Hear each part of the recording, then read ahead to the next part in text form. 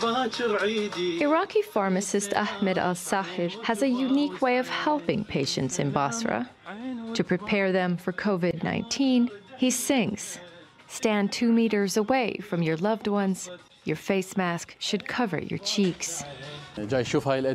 All of our medicine won't be equal to a small musical clip or the lovely words of a song a patient can hear.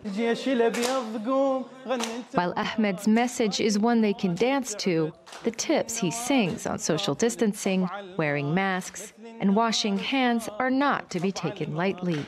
Since coronavirus was first detected in Iraq in February, health authorities there have reported more than 110,000 infections and nearly 5,000 deaths. But the music is meant to make another difference.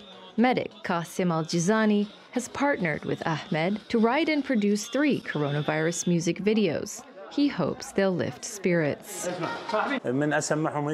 When patients hear lyrics about joy and the melody, they will relax, and this will reflect positively on their well-being. And in a nation already struggling to get back on its feet after decades of war, Iraqi music has an important place as an affirmation of life.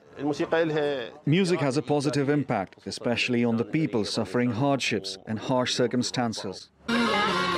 With medical staff under increasing stress, al-Sahir's colleagues say it helps them stay inspired too. Sarah Balter, TRT World.